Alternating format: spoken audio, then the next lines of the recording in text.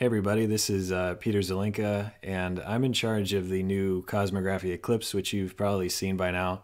And one of the things that I noticed was Randall had a really interesting discussion on Google Earth and the area around the Richat structure. But unfortunately, in the original clip, it was a little bit degraded. So I thought I'd get him back on and we can go through it again live and give you some new updates. So, Randall, if you want to take it away. Thank you, Peter. And yeah, after I reviewed it, I guess I had never actually seen it. But having now reviewed those few minutes, I'm thinking, yeah, we can definitely re-record that with higher quality because we've certainly improved our technology since that was filmed almost a year and 3/4 ago. Plus, I've added a few additional things to enhance the whole process in terms of the information. So I guess I will just jump over into Google Earth and we'll take a look here and see what we're seeing. Okay, here we go. All right, so here we're, let me zoom out so we can get the context of it. Here we're looking at Western Africa, Sahara Desert, Tropic of Cancer, just below the Tropic of Cancer into Mauritania is where we have the Richat structure. And what we were pointing out in the investigation and analysis of this particular structure was, I think the first thing we started looking at was the topography and the elevation. So I'm hovering over the center of the structure here, and we're at about 1,400 feet above sea level, right here in the center of the structure. And then as I move out towards the rim, we're generally about 1,400 feet. If I go down here to the southwestern corner, we're down to just a little less than 1,400. It appears that there's a slight tilting of the whole structure towards the west. And so it's in the middle of this feature here, which I'm going to back out a little bit. You can see it's almost like a rupture in the bedrock here that has exposed this underlying structure, which in other video clips I explain as an upward domed structure. And that's generally the geological explanation that we've looked at in detail in the extended version of this. So I would refer anybody to check that out. But when I go up here to the north of this, I'm at about 2,400 feet above sea level here. When I move down to the southeast, I'm at about 1,000, about 1,100 feet. So you can see there's also sort of a gradient fall from northwest to southeast. If I go up here to the head of the structure, I'm at about 1,600. And then when I go down here to this area, and I'm going to get into discussing the texture here of the landscape and how it changes right in here. But I'm looking at about 2,790, 2,500 feet in here. So this you can actually see is kind of an upwarped ridge of with exposed bedrock in here. So I go up here, we're at about 1,400.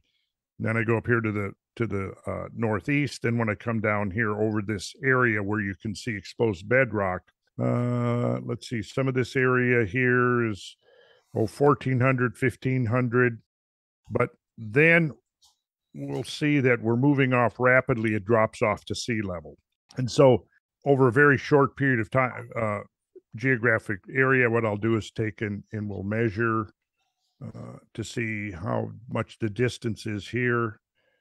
So we're moving about 234 miles. Okay, so in that you've got a gradient drop of 1,500 feet or more. So what's happening here, I think, is, and this is what I'm going to be getting at, is that there appears to be considerable evidence of large-scale movement of water over this landscape. So it looks to me like perhaps two things happened here. You had a domal uplift, which fractured the bedrock here, and then you had flows of water that, and I'll show you why I think they were coming from the northeast, flowing off towards the southwest to ocean, and it would have removed this material here, exposing the circular ring structure. I'm going to zoom on in here like this, and we're going to look at the periphery of this thing. What I'm going to do is I'm going to jump it into 3D, and then we're going to pivot on around. and you'll be able to see these cliffs here. I'm going to zoom on in. So it appears that there was an enormous amount of erosion off of this upland surface here, which right here is right at about 2,000 feet. And then when I get down here onto the desert floor, I'm at about 1,000 feet. So there's a topographic differentiation here of about 1,000 feet from up here on this plateau surface down to the bedrock floor. And we can see a good bit of headwall erosion here, which would suggest that there was some pretty major flows off the surface of this upland area down into the desert. And we see the fan material spread out. We can actually see that, the water has left a very characteristic flow patterns here on the floor. And so this looks like it's probably the result of a series of pluvial events that over the course of many millennia has eroded these channels, these canyons into the flanks of this feature. We can go along here, and all along here there's this cliff face. Yeah, look at here. This is very here you have an example of headwall erosion. So if there's another pluvial event, which is rainfall intensely enough to generate large megaflows off of this upland, this headward erosion will proceed to move upstream, to move up current.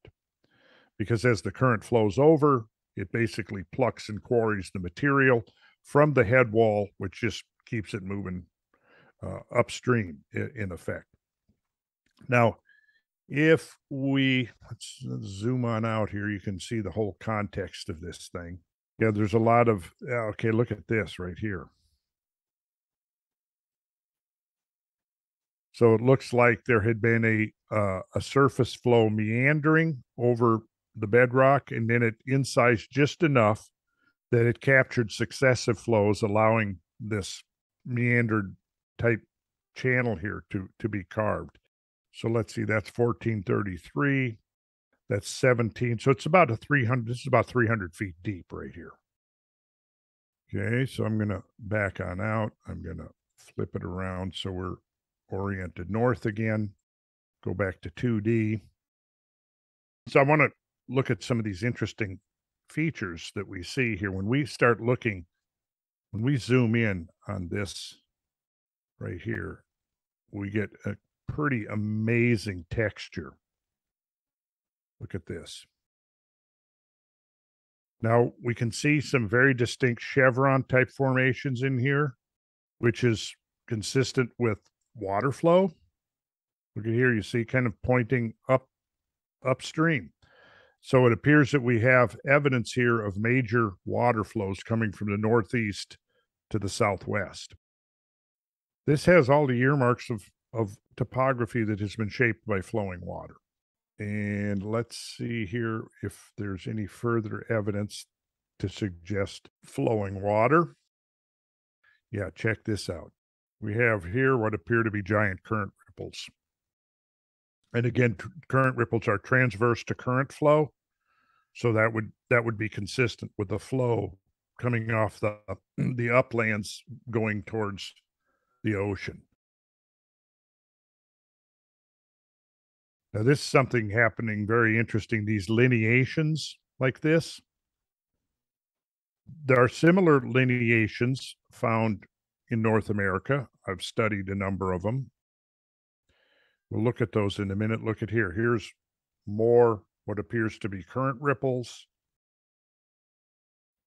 So let's see. Yes. Then here you've got this, I would say, probably the result of accelerated erosion. You can see here, if we zoom in, again, we see these chevron shapes in here. Now, I'm going to zoom on out, all the way out, and then I'm going to swing on around, come on into the channel Scablands, where we have definite evidence of major water created landscapes. All right, look at this. You have the same type of set chevron shapes here. This was a flow east to west. Very similar topography that you can see here. Look at this. You see these chevron shapes where the point of the chevron is pointing up current. So in other words, the floods were coming from the right side of the screen to the left, correct? Yes, yes, that's exactly right. See, so then if I go to some of these other landscapes, like let's come across here where we have one of the outstanding drumlin fields. Might not be able to see it too well because of the canopy of foliage, but you can see there are lineations. Um, Maybe what I'll do is I'll stop share for a second, and then I will open. While you're doing that, Randall, I thought I'd mention that when you were just showing us the features in the Scablands, those are pretty large, and people would say those are some of the largest floods that have been recorded. But when we take that back to the Sahara, that's on an entirely different scale. It's much more vast, which is pretty incredible to think of. Well, the landscapes, yeah, I don't know if the features themselves are a whole lot bigger, but the area over which they can be displayed is huge. Absolutely huge. Yeah, it's like hundreds of miles. Yeah. So are you seeing a blank screen? Yeah. Okay, good. So what we're going to hear is these are some rippled features, Rogan moraine type features that are produced by flowing water. And I'm just going to show a succession of satellite photography here that you can actually see. If you look carefully, here's ripples, and you see whether the exact shape of the ripples is basically dependent upon the turbulence in the water. If it's a steady flow, you're going to have nice, clean, sculpted ripples. Parallel, if the water starts getting turbulent, then you have a whole continuum of various forms that you'll see. As I go through here, you'll notice some of this. You'll notice here this is a rippled terrain. This is in Washington. This rippled terrain is produced by huge floods. And here you can see the water was a bit more turbulent because you can actually see a gradation of where you're transitioning from ripples that are tend to be more organized with parallel banding into this more chaotic structure here. And again, that's a function of turbulence.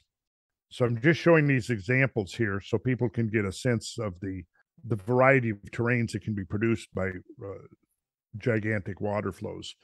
And then this is something else here, these megascale glacial lineations. Again, notice here this kind of chevron shape.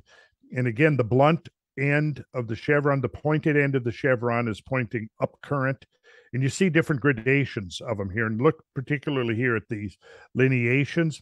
These are generally attributed to the glaciers, but I think there's a school of thought that's gaining more and more credibility as research comes in that these are actually the product of subglacial water flows. And you see a continuum of them here.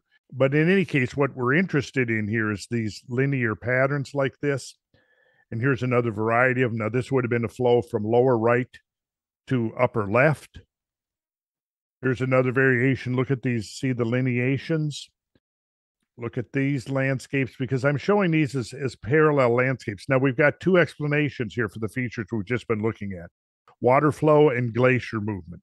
And I think it's actually a combination of both, but I think that these lineations may be the result primarily of subglacial water flow.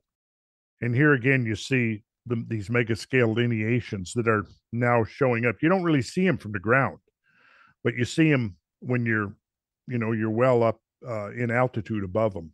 After having looked at that, we'll stop the share here.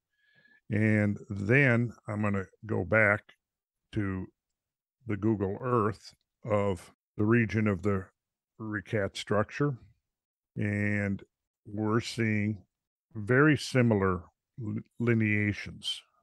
Are you seeing this on? Yep, we can see Good. it. Okay, so now you see these linear features. How did these get here? Well, we just saw that we have virtual duplicates of these kinds of features that are associated with glaciers. And what I'm suggesting is that there's a school of thought that suggests that they actually may be produced by water flow. And so, is that what we're seeing here? I don't know, but it certainly is suggestive and is consistent with, yeah, look at this.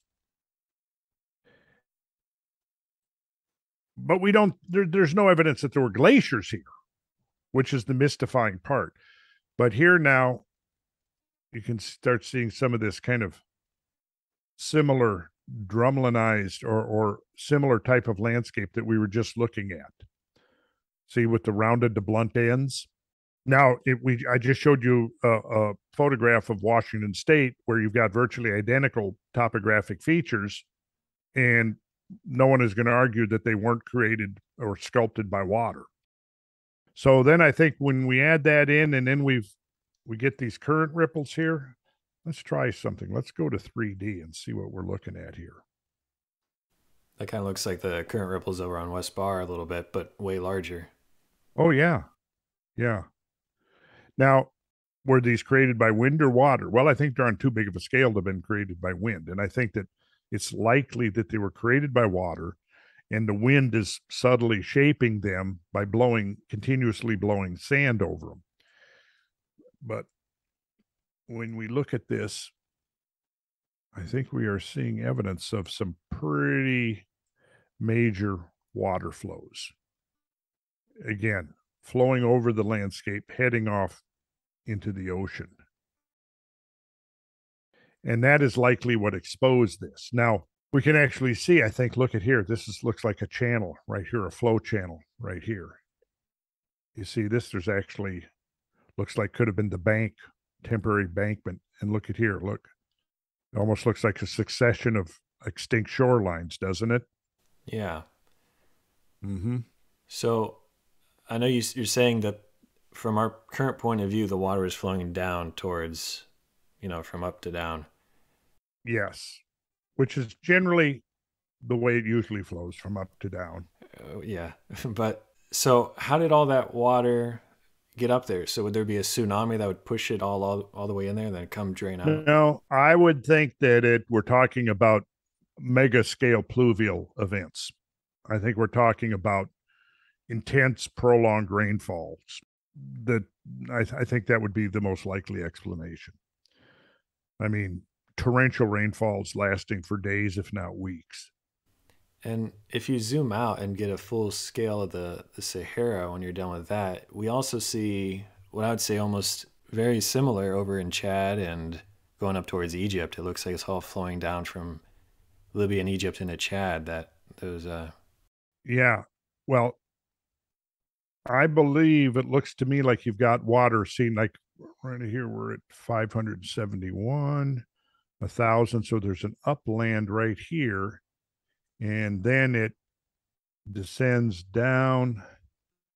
Yeah. So if you look at this area here, I'm suspecting that, let's see, you got almost 2,000 feet there, and then you're 1,200. So you got a drop of 800 feet right here in a short distance. So if you had the same torrential rainfall falling over northeastern Africa, that water is running down here towards the Nile River, and that is going to submerge Cairo and the Giza Plateau completely. And interestingly, if you were to remove the sedimentary deposit from the Nile Valley, you've got a canyon there underneath that's filled in with sediment that's as deep as the Grand Canyon. So there's been some serious erosion in there that not only had to cut the channel down into the bedrock, thousands of feet deep, but then had to fill that canyon with sediment. So I think that the evidence is consistent with what I will call a mega scale pluvial event over North Africa. most likely consistent with the Pleistocene Holocene transition and the great flooding events that we know are well documented from other places in the world. And I mean, we can look at some of these other land, like let's zoom in here for a second here at United Arab Emirates and Saudi Arabia and check out what you've got. Look at this. Yeah, that's incredible. I was looking at that earlier today. If you go to the left as well, you see those, I forget what you call them, but further to the left, there's long streaks of this reddish sand. And it just boggles your mind. It looks like it's all created by water, but that's a heck of a lot of water. Yeah. Well, my guess might be that, okay, we're at what? Can we zoom in here? We're at 1,600 feet above sea level. That gets up to 2,000 feet above sea level. Okay, down here near Oman, we're getting pretty low. We're at 5 to 800 feet above sea level. What I would speculate is a very large sea wave coming in from the south and essentially washing over this whole peninsula. What about the northern or central part of Saudi Arabia? It almost looks like it's coming from the north to the south, those streaks. Is that, could that Yeah, go along with it too? well, I haven't really examined that area, but I mean, look at this. Yeah. So this is pretty extraordinary landscapes, no matter how you slice it. I mean, there's a lot of things that we're still have to figure out yet. Absolutely. But to me, this is quite extraordinary. There's also similar patterns down in Australia I've seen as well. Just massive tracts of land with these sand patterns throughout. Well, yeah, look at this right here. That's probably a gigantic channel right there. It looks like it's about 400 or 500 feet below. Let's see, that's 1,700 feet right there, 1700 up to 2,000. And when you get down here, you're 279 feet. So, this is more than 1,000 feet below the upland here.